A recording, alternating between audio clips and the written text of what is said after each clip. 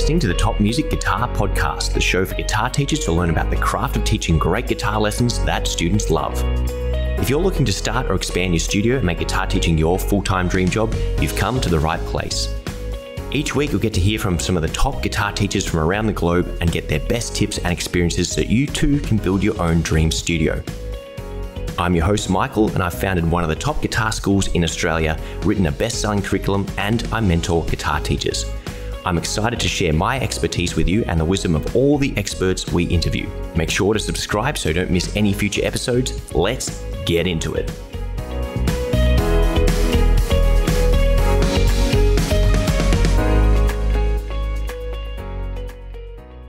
Hello, everyone, and welcome to another episode of the Top Music Guitar Podcast. Today, I've got a real treat, a great friend of mine, someone who I refer to as the speed demon from the north, and that is my good friend, Gottfrid, all the way from Norway.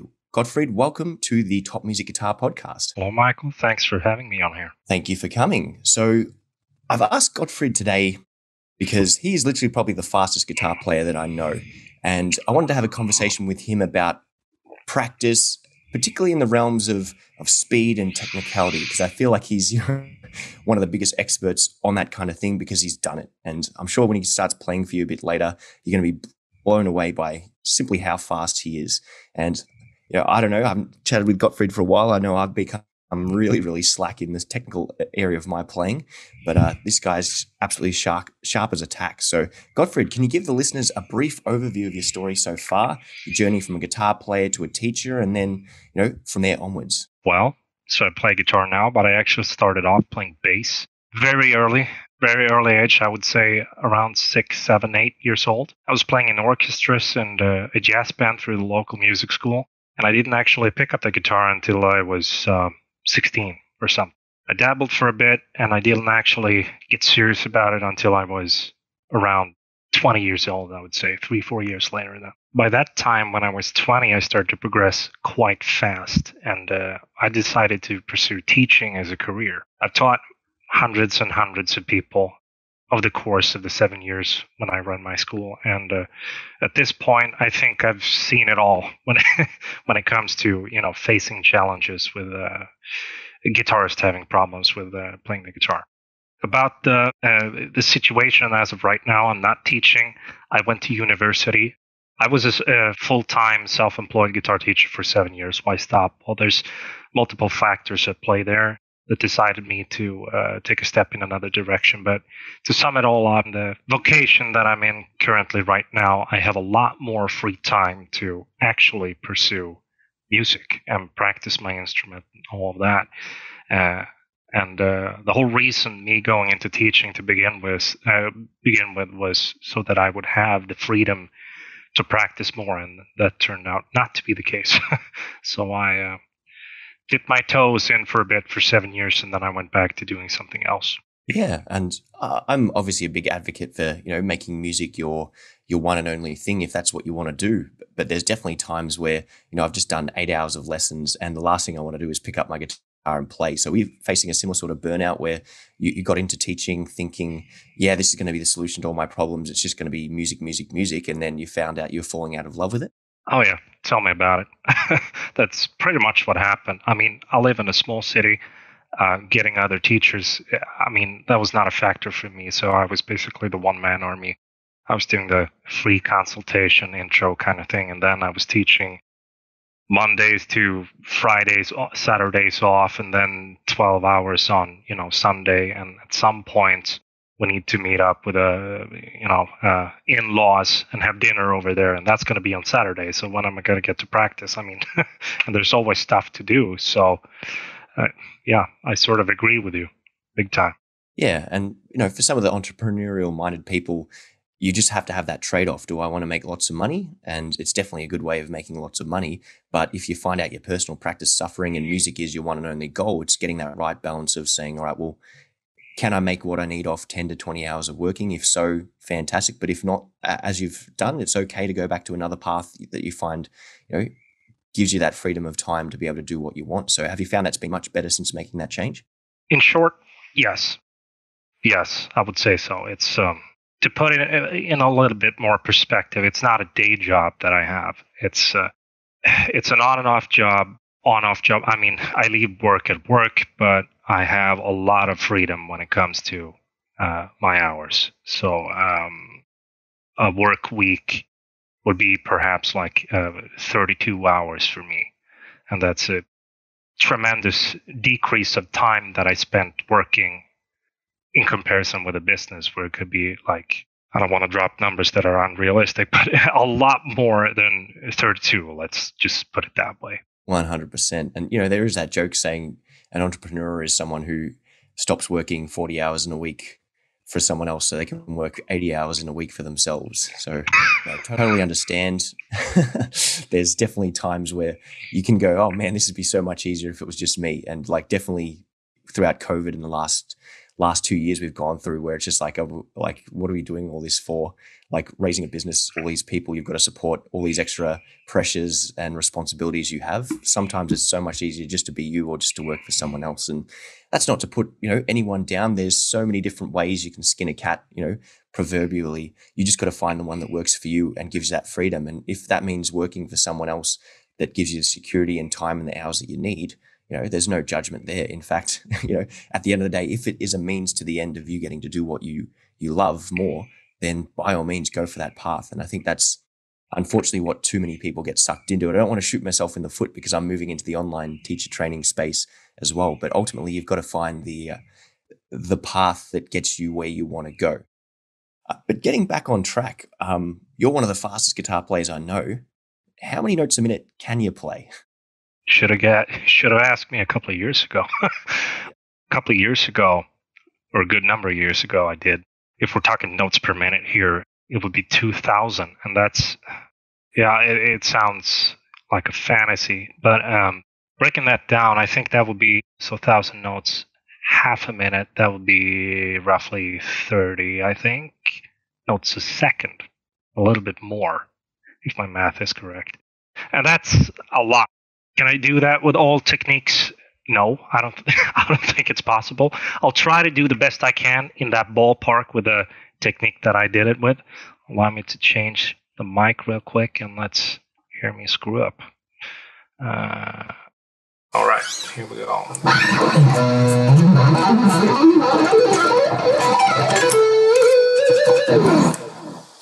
So something like that. Let me switch back. So was that 2,000 notes per minute? Exactly, I don't know, but it's something along those lines. So I said, can you do this? Can I do this with all techniques? No, I don't think it's possible. There's a lot of circulation on YouTube.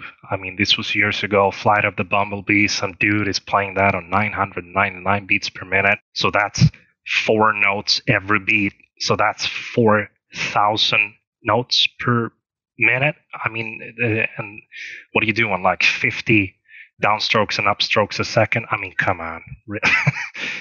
There's just some techniques that you cannot do in those speeds. I think alternate picking on the same string, that's just not going to be possible.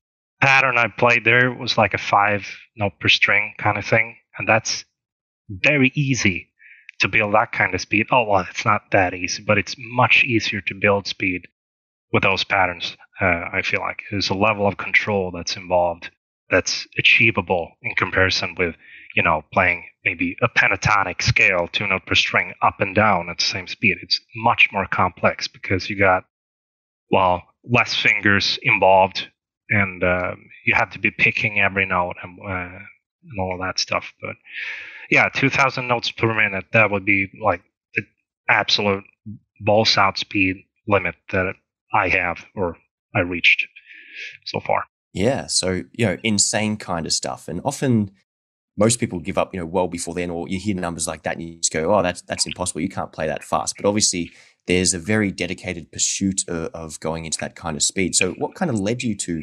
pursuing speed and technique to the degree at which you did pursue it? Well, it certainly was, or is still, an obsession of mine. Play the fastest and become feared by all the other guitarists. Well, jokes aside, it's actually self-expression. I think there's this very particular aspect or variant of intensity in music that can only be accessed by speed. And this is something that I'm looking for in my compositions, for example. I want to harness that type of intensity and be able to use that to my advantage. Do I use that tool all the time? No. Do I overuse it? Perhaps. I don't think so. But used with good taste, it can add a sense of awe to the listener. And that's why I do it. And I like it too. I mean, it's fun. 100%. You know, some people like fast cars. Some people like going to the gym and working on their bodies and lifting heavy weights and chasing that, you know, personal perfection or what is the best version of me and how can I get to that next level? Is it any different with working on speed? I don't know. You tell me. Like you said, it's just a form of expression. And there is that feel versus technique debate. And I've heard people say, you know, you got to play with feel, and other people like you got to, you know, play with fast. I'm always of the opinion of, you know, once you can play fast and you can play with feel, then you can decide whether one is better or why not get the best of both worlds and have both in your playing. But what are your thoughts on the whole feel versus technique? Talk about an affected discussion. I think it might have started out many, many years ago as a legitimate critique to a musician overplaying, and now it gets used and thrown around by people suffering from an inferiority complex. As I said before, I use speed as a tool for expression. Maybe not in that demonstration, but I mean, come on, that was a demonstration. And there's many, many guitarists that use virtuosity in that way. I mean, Gottfrid Norberg, for example, I think that's the best guitar player alive today. He shreds everyone's ass off, and people who don't know anything about music thinks he's fantastic. And there's other people like him. I mean, Rick Graham, Tom Quayle, Martin Miller, Andy James, Stephen Taranto. He's a new guy. It's incredible. The list goes on. I mean, all the way back to the classical era, we had Beethoven ripping it on the piano with his Moonlight Sonata, the third movement. And other composers like him in that era. And then there's Paganini. Yeah. The underlying notion and presupposition, I suppose, that some people seem to have, that you either use one or the other. I mean, playing technical phrases and lines automatically equates to you having no feeling. Yeah, bro, I don't think so. Yeah, and one of my favorite fast players that I, you know, first got into was Yngwie Malmsteen. And some people just go, oh, you know, he's just shreds, he just plays fast. But there's like an intense kind of, I don't want to call it anger, but there's this like desperation to his playing that I hear in the speed runs that he does. And it just, I think that's one of like the most intensely emotional fast playing examples that you can think of. So there's definitely that element of emotion that gets put into it.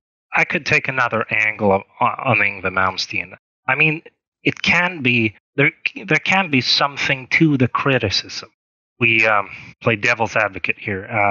There's a lot of polarizing debate around many guitarists. And Yngwie Malmsteen, for example, if there's a leading character that had been forced to endure critiques, Yngwie's got to be a strong contender. My take on him is that the man can clearly play. At least back in the day, he was a beast of a guitarist. I think the problem, it may be context. I mean, if we take a look at Yngwie's instrumental songs, they're more often than not platforms for him to show off on. The compositions are quite simple, especially by today's standards. And I can somewhat agree that perhaps it would be in better taste to play with more restraint in some cases, in some scenarios. But that does not mean at all that the guy has no feel, whatever the hell that means, because it clearly does. I agree with you. And one more thing, of all the hundreds and hundreds of students that I've had, the ones that, you know, in some form brought this debate to class, none of them could really play anything technical. Well, that just comes back to once you can do it, then you you earn your right to critique or be critical or voice your opinion. There's far too much good music out there for you to get worried about the kind of music that other people like or enjoy or worrying about who is the best. And at the end of the day, I think too many people get drawn into debates about who's the best guitar player. I wonder if that's a guitar player thing, because we tend to I was having this conversation with Tim Topham, the owner of Top Music, And we're talking about how guitar players are a completely different breed to any other kind of instrumentalist, simply because we so fiercely debate about who is the best or things like that. I've never heard piano players like arguing over who is the best piano player in the world. And no other instrumentalist tends to have like more than 10 guitars and still be dreaming about the next one they're going to buy. Oh, yeah. Now, speaking of guitars, you've got that Loretta guitar. Is that the one you've got there? This is the prototype. It's a very simple guitar. It's a 5-way, well, when it works, 5-way toggle switch, one volume knob. There's I totally forgot. It's fan fret kind of thing going on here. Don't ask me about the scale length. I actually can't remember off the top of my head. Fishman, Fluence pickups, ebony fretboard. Yeah, it's very simple, pleasing aesthetic to this guitar. It's I think it's very heavily based on a Strandberg, the body of a Strandberg, only that they have this top thing going on here. That's not a part of the Strandberg model. But the horn here and the shape here and the body, it's it's definitely got a resemblance of a Strandberg body. I saw listening, but not watching. It's kind of like a Strandberg on the bottom and a whale on the top. That's how I think about it. Back to you. With a far cooler pointy headstock. And I bought this guitar because I saw, what's his name? I mentioned him before, Stephen Toronto, this insane fusion shredder guy, play on it. And I thought I would get his skills by buying it, but I'm afraid that's just not the case. I should have learned by now. I was going to say, yeah, you must have bought the wrong one. Better go buy another. So what do you, in terms of the whole field debate, we can move on from that and just talk about general practicing. So for the people who are stuck in the less is more approach, slow down, son, you've got to play it with feel, what can these kind of people do to start practicing speed and technique?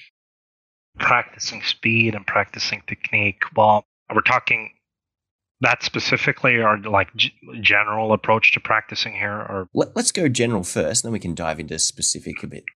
A lot of people do stuff wrong when it comes to, I have a lot to say about this, but people practice the wrong things, the wrong way, out of order.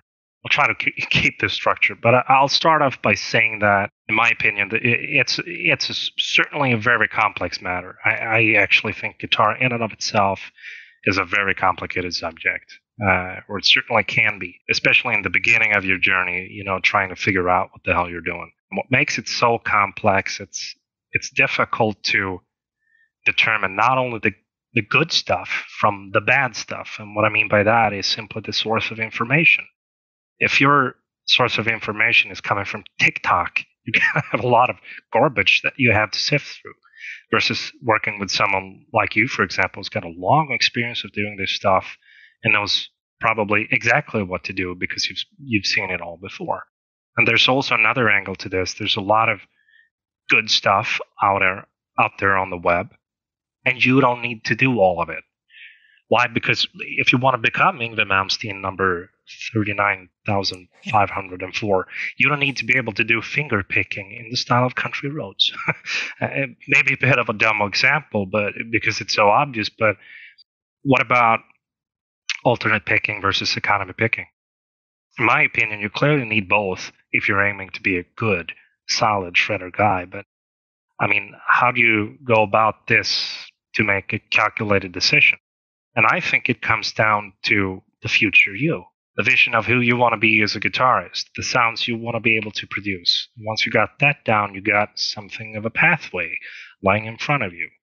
And that pathway should take you in contact with all the techniques, theories, and concepts that you need to become the guitarist that you seek to be. And, these techniques, theories, and concepts, and whatever you want to call them, they're really components that are required in the recipe of this future you. And this just further adds to the complexity of this subject. I mean, how do you really know what components are really required to construct the future you? Or what about this? What if you do all of these things, you work your ass off, you come to realize that you're not actually moving towards your goal. Perhaps a component here is that you're not even aware of is missing. Now that's scary. That happened to me, not with technique, but something else, guitar related. And this is why there are professionals such as yourself helping people out. I think YouTube and internet at the same time is best and worst source of information. Unless you're a fairly advanced guitarist, you're gonna have a hard time navigating through the worldwide domain of all this stuff. So, I mean, summing up that in a nutshell, I think starting out, stuck with a guitar, get professional help. I mean, a teacher or a very well-made course, or if you're an advanced guitarist but you're still stuck, get a consultation from a real pro. I mean, we're talking top level, world class. Figure out these issues. That's like general practice approach. That's my philosophy on it. Yeah, fantastic. And there is no substitute for, professional help, someone who can identify where you are, identify where you want to go, and help, bridge the gap between where you are and where you need to go.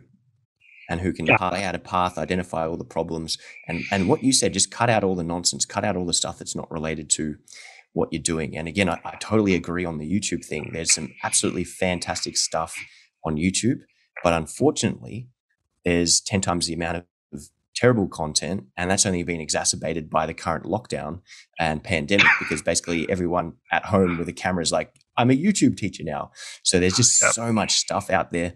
And again, some of these people have really good intentions, but they just don't have the experience there and don't even know themselves. And I know you're sort of touching on and alluding to the fact that, hey, what is the future me? What is the ideal guitar player that I want to become, and how do I build my way into that? Whereas so many people are just stuck in the realm of, this is how I learned from my teacher, who learned from their teacher, who learned from their teacher, go back to, the history of guitar, and they're still teaching everyone this same old tried and true method.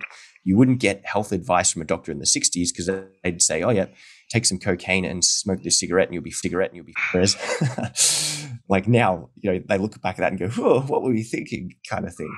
So the same thing with guitar teaching. There's just an evolution of lessons and so much more that goes into it. So maybe before we go into the specifics of speed, you alluded to this kind of like visionaries. And this is something I've seen you talk about in the past on stage, about mindset and creating that ideal musician that you want to become and then going and building it.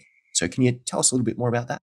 In my experience, a lot of people that come through the door, of course, have problems with music-related problems, but they're sort of interconnected psychologically.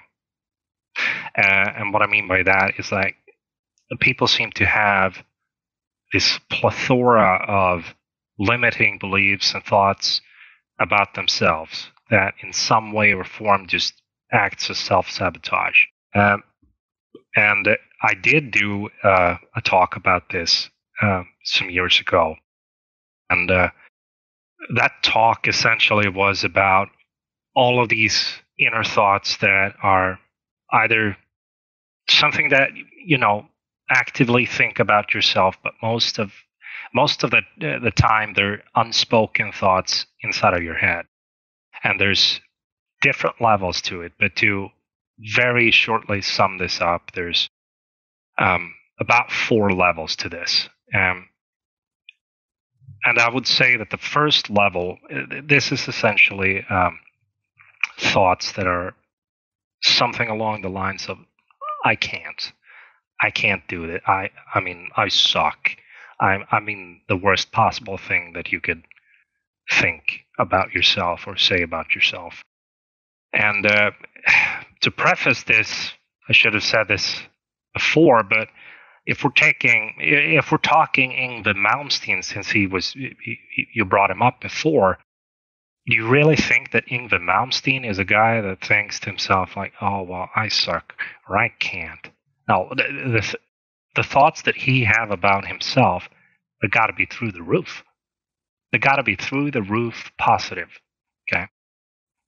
I haven't, had a class about this in my at my school, I think a lot of people would need it, but at the same time, I think it would be kind of weird to have a class about this. But I've sort of, slipped this in between the lines when I realized that, oh, there's this certain person that, or certain type of people that really need to change the way they think about themselves and think about their guitar playing.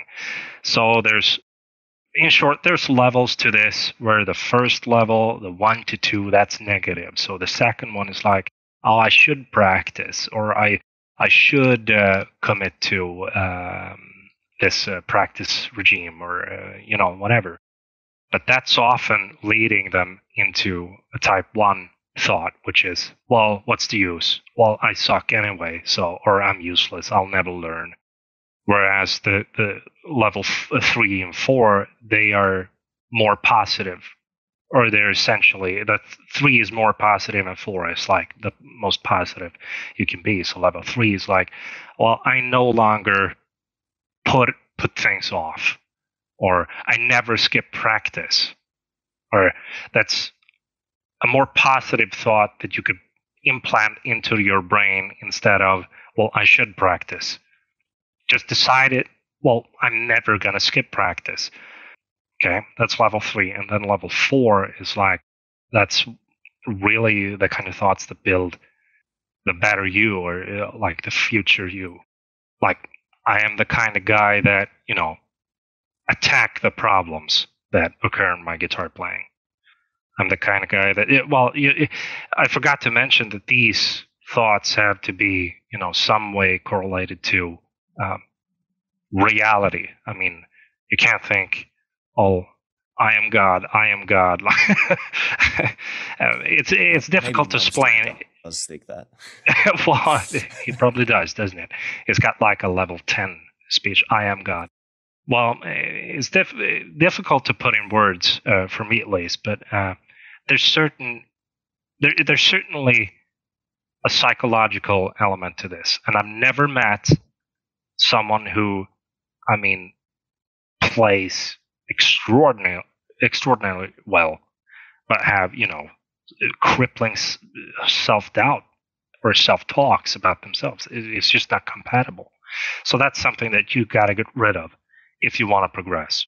100%. And something I've noticed with all the people that have ever gone to a super high level with me, they wanted it before they came to me. Yeah. They said, I want to become this sort of technical fast player, and you're the guy who I think can help me, or I've heard can help me. And then we go and do it. Whereas most people who quit are like, oh, I like guitar. I don't think I'm going to be good at it, but I'd like to give it a try. And there's two, I'd like to try versus I want to do it, help me get there. Those two perspectives and attitudes say everything. And the super successful ones, it's like they already know they're going to arrive there. It's like they've booked the ticket on the holiday. They just haven't taken the journey yet, but they know they're going to get to the destination. That's kind of what they're doing. Is 2, 3, 4 years out, they know they're going to get there. They just need to complete the journey. So yeah, there's 100% difference in the apprehensive, oh, maybe I can do it. I can kind of do this, because they're the people that drop off, drop like flies when hard work is required of them. But the other guys will, do anything because this is what I want. And I totally know what you meant before. Like, you got to slip some things in, because this personal development kind of stuff, this visioneering, this future self kind of stuff, it's a bit woo-woo. And most average people, not averages in a detractory way, but most of the common population's mindset about that is, oh, it's all positive thinking. People are just trying to take advantage of you, or no, you can't really think your way into positive things happening. But, for those people that do invest into it and it clicks with it, they can get tremendous results. But it's literally about going, this is the old me, and this is how old me behaved, and this is the new me, and here's my new set of beliefs. And if I'm a guitar player, this is what I do. These are the beliefs that I adopt. I have to practice regularly. I have to believe in myself. I have to want to be aiming for something. And the people that change this behavior are the ones become successful. So as teachers, often we're trying to teach them, but if we really want to be successful, we have to change their beliefs about themselves, about their ability to achieve, and to change their behavior. Because you can give, everyone knows this, you can give 10 people the exact same lessons, the exact same approach, the exact same course. 2 people go really good. two people will drop off immediately. Yeah. And in the middle will be a big, broad spectrum of results. But the guys who did really well had completely different behavior to the people in the middle and the bottom end. And if we can try and influence that behavior, that's going to increase our likelihood of more people getting into that, upper spectrum there. 100%. Had you previously tried to be a little bit more overt with your students and the positivity stuff? Or You mean if I had been avoiding it, or? Oh, I meant, sorry. So you obviously talked about not having done a class, but have slipped a few things in. So how do you go about slipping a few of these things? I haven't really had an exact procedure for it. It's been more of winging it. And if I notice an entire class is freaking out over this, I could be more direct.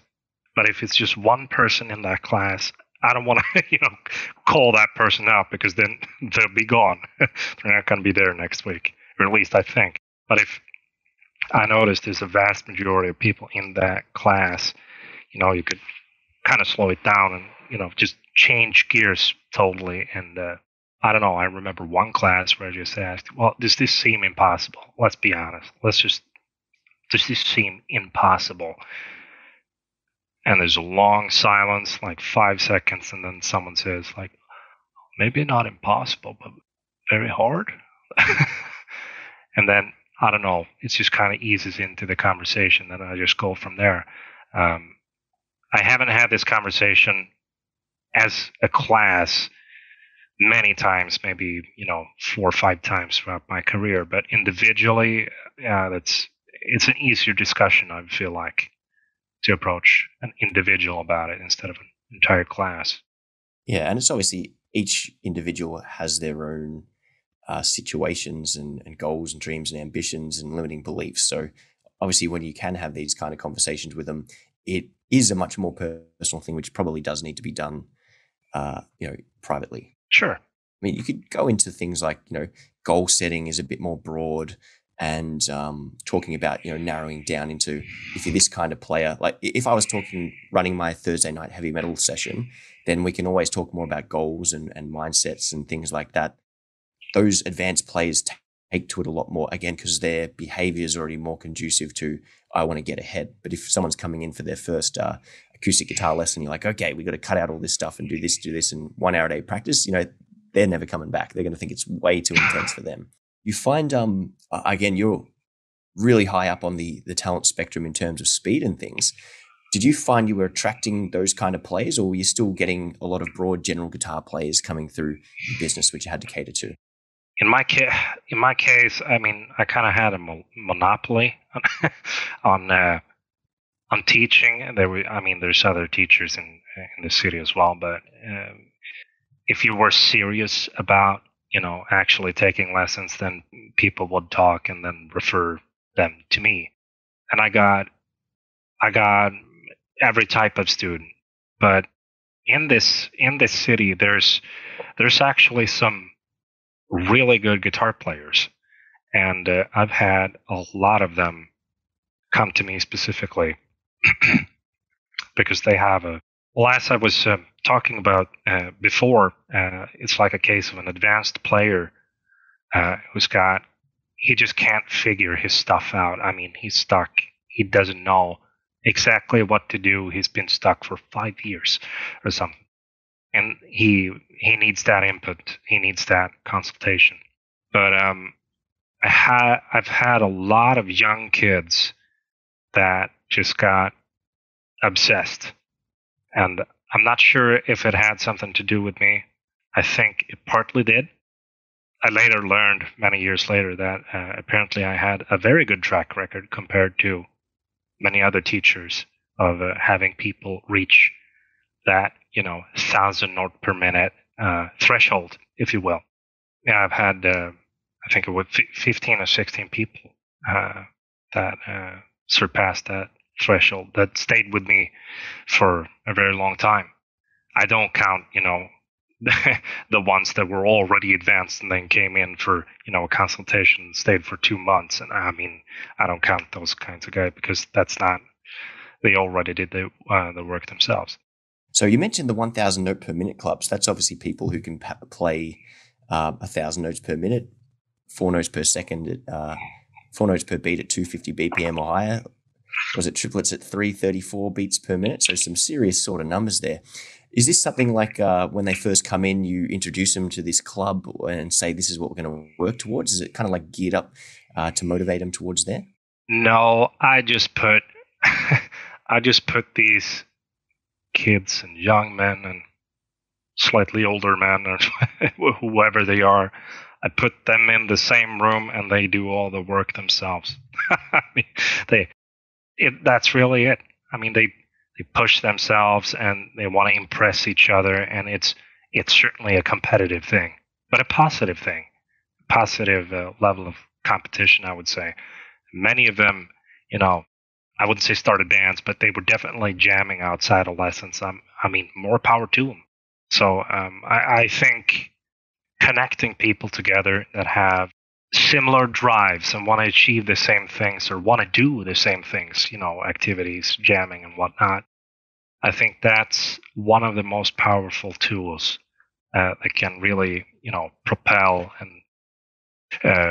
students forward towards growth instead of it just being, a student and you, putting them in a group of like-minded people that compete with each other, that kind of thing. I think that does wonders for people. 100%. And I think it's so much goes into the environment that you create, especially with group-based learning. When you get a bunch of men, and I noticed you said boys and men, and I've noticed this in my school that around about 12 to 16 is when boys tend to switch on and hormones kick in, they become competitive. And it's funny because guitar, and you even mentioned this earlier, I want to play so fast that I scare off all the other guitar players. Like boys and young men, they gravitate towards this technical based playing as a way of asserting dominance or personal, just the same as going to the gym, but it really does inspire them to compete with each other and raise to a higher standard. And not saying girls and women can't reach this standard, but they tend to do it for a different reason. I've noticed a lot more girls are just, hey, I really love this song and I learnt it. And, they come to the lessons and they talk a bit more. It's much more socially focused on, hey, I'm having fun. I'm connecting with people and I'm learning music because I like music. Whereas guys are like, teach me to play faster. And they have this wonderful connection where it's this one-upmanship kind of thing. Oh, wow, Jeremy got really fast this week, so I better go home and practice so that I can play something and just show off for him. So it's kind of... Oh, yeah. Have you found this similar dynamic in your school? Yeah, that's exactly it. It's exactly what you're describing. And it's the same kind of... Like I did some boxing lessons when I was younger, and it was the exact same vibe at the boxing club. And I've done football and a few other sports. It's the exact same vibe as, being in the gym. I've just been able to recreate that with some of my, shred kind of students and give them the same atmosphere that they're looking for in sport or they're looking for at gym or they're doing with their high school buddies. But I noticed you mentioned before you sort of give them the stuff and then they put in all the work. So what kind of things are you doing to set them up both in terms of materials, in terms of routines, in terms of the stuff they need to learn? What are you doing to help them build up this technique and speed kind of based? Very broad, but very great question. And I think the most important thing is to first set it straight that building technique and building speed, it's not about gnashing your teeth and clenching your butt cheeks to get another 4 BPM on your scale run. It's not about pushing through pain. It's not about mindless repetitions. It somehow allows you to one day in the future be able to play at the speed that you want. Make sure everybody understands that it's about maximizing efficient time spent on eliminating relevant weaknesses. Staying focused on the process of continually refining things over the long term. Having the basic fundamentals of your technique not, come crashing down when you step on the gas pedal. I segue here to how I used to work with students that I had in my school. And when you increase your speed, or working to increase your speed, you got to figure out why you can't yet play at the speed that you want to be playing at. So that's step number one. That can be a painful step because some cases it's just not the one thing that's keeping you back. It could be 4 or 5 aspects of that technique that fall apart when you step on that gas pedal. So that's step number 1. Once you've identified at least one part of the core issue here, I mean, the weakest link in this chain, you got to start working on it. It's a bit difficult to put in general terms here because depending on problem, you could attack it in different ways, I suppose. But let's say a flawed general version of this would be to alternate playing it fast and practicing it slow. Refer to this as, testing and practicing. When you do this, you have to be extremely aware of this problem that you discovered, both high and low speeds. At high speed, this problem is obviously going to be highly present, but it has this tendency to slip in unnoticed at lower speeds if you don't engage your brain. So this is kind of mind over matter stuff. You need to, by willpower, make your hands do the things that you want them to do, feel the way you want them to feel, and you do this for a couple of repetitions and then go fast to see if the problem moved to another note or something along those lines. And looking at the topic of building speed, I like to see it as really 2 different aspects. It's the technique itself, which refers to the, fundamentals and them being executed correctly. And then there's, speed itself. But talking about fundamentals here, this is, fretting the notes with a fingertip correctly, pressing it down, pressing down precisely behind the fret. You fret with the least possible amount of tension instantly. You relax fingers off of the fretboard, that kind of stuff. So that's like the fundamentals that, obviously need to be practiced and mastered. And then the other part I consider to be just in and of itself. Some people might think this is ludicrous, but I think I can tell you from experience that yes, speed is a byproduct of accuracy on the fundamentals, and it's a prerequisite for having the potential to build real speed. However, if you obsess about these fundamentals, chances are you're going to get stuck there. I'm sure you know guitarists that have been playing for years and years, stuck at slower levels of speed. And I'm also sure guitarists that reach kids, teenagers often do this, reach a speed where it's like, how should I put it? It's chaotic noise. It's Max Slop. And typical guitar examples of guitarists that might be forgetting about, the fundamentals. They focus only on the speed. So I think you need both. And something I do is called fragmentation. And what that essentially is that whatever the issue you have with, like a sweep picking pattern or a scale sequence or whatever, you essentially divide it up into sequence of notes. So you would actually, this was probably better for a demonstration here. You got something to add? Oh no, awesome. We'll listen and learn. Don't melt my face off. Oh, this is just going to be slow. Let me just switch the microphone. So let's say we got a very simple pattern. We got no amp to begin with. Here we go. So we got just a short scale sequence of 6 notes. Let's say that's the exercise or the thing that you want to increase your speed with. Instead of just playing the sequence over and over again at a fast tempo or a slower tempo, this approach is essentially just playing. So there's 6 notes: 1, 2, 3, 4, 5, 6. You cut it up into smaller segments, fragment, if you will. Let's say we're playing just the first 3 notes as fast as you can.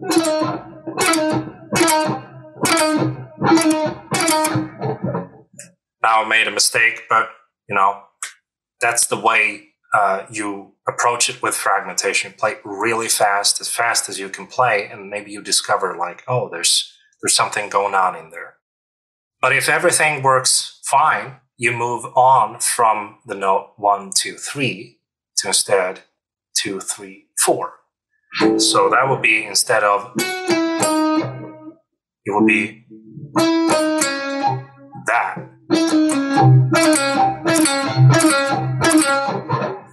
And then people who are listening can't see the string change here, but there's a string change in there. So by moving this fragment of 3 notes one step ahead, so you essentially skip the first note, you might reveal a weak link in this big chain that you have, the exercise, if you will. If not, you simply move the fragment along another step. So you start on the 3rd note and you play 3, 4, and 5.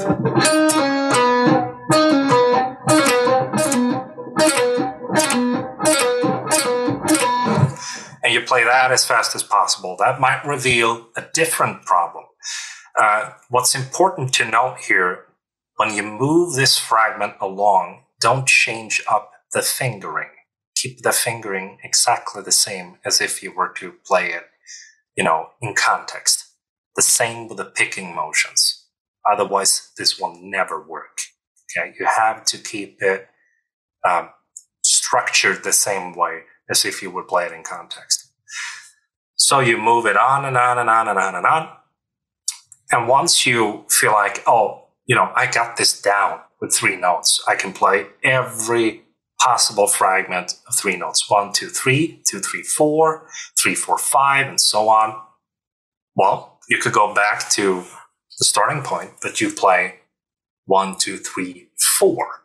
So you have a fragment of 4 notes. So that would be,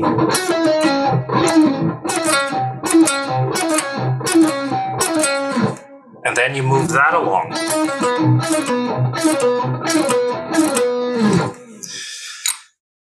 And so this is really what fragmentation is. You could apply it to any, technical scales, with picking, arpeggio, or whatever. And the idea is that you stretch this fragment longer and longer, okay? And the longer you stretch the fragment, the more difficult it's going to be to, get every note clean and have it all in sync and not tense up, okay?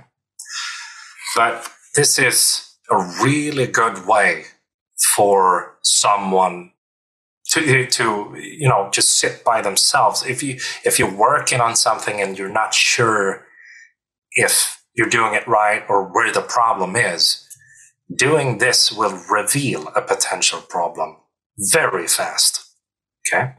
And the way to fix it is also very easy. You slow the speed down. You play the exact same fragment where the problem appeared. But you play it slower, and since you're just playing perhaps 3 notes at one time, it's going to be very easy to locate exactly which note is where the problem is occurring, on which note the problem is occurring. And then you notice, am I tensing up? Am I messing up the picking here? Am I missing the string, or am I not in sync? So I found this to be a very, very... Actually, let me switch back the microphone here.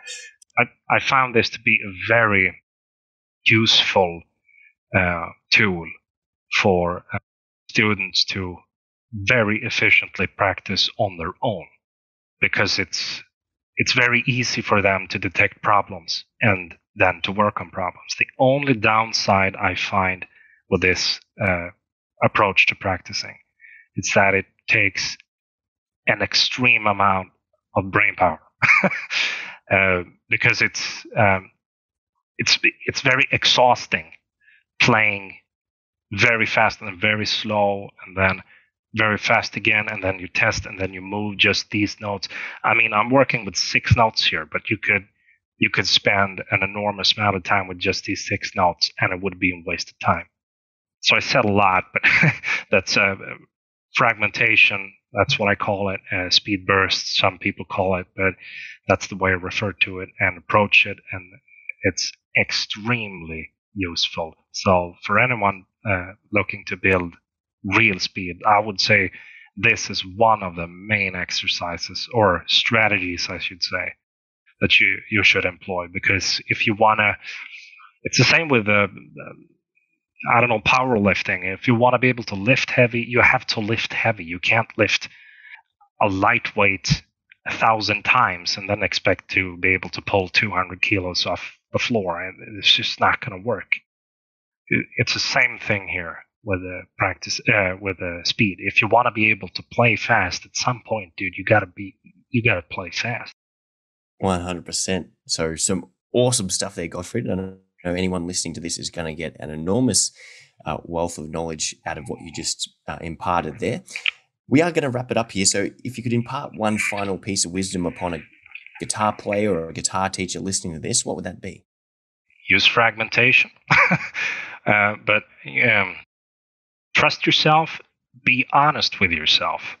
First and foremost, I would say be honest with yourself. So if you know or if you suspect there's a problem in there, especially if you know there's a problem in there, don't hide it from yourself. If you're recording and you notice like, oh, that take was not clean, don't shy away from it. You know what you're going to be working on. Don't shy away from it. If you really want to be able to shred and you want to, truly impress people with your guitar playing, if that's what you want to do, and there's no room for you to lie to yourself and be dishonest with yourself about the limits of your own ability. So be honest with yourself. Absolute fantastic words of wisdom there, Gottfrid.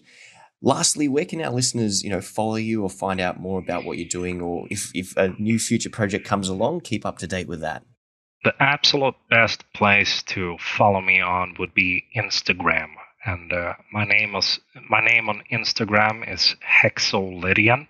So that's not an actual scale. It's my name on Instagram. That's HEXO, and then Lydian, as in the scale. So that's at Hexolydian, guys. Gottfrid, thank you so much for coming on, for sharing the wonderful wealth of knowledge that you have. I feel like we only scratched the surface, so definitely want to have future conversations with you. But thank you so much for your time. I do appreciate it. It's great to see you. And for all the listeners, thanks again for tuning in. We'll look forward to seeing you in the next episode of the Top Music Guitar Podcast. Thanks very much, Gottfrid. Thank you.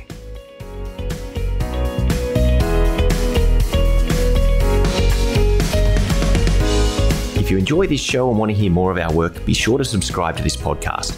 For links and resources mentioned in this episode, including a free ebook on how to find more guitar students, visit us at www.topmusic.co/guitar or check out the show notes. And lastly, thanks again for listening, and we'll see you in the next episode.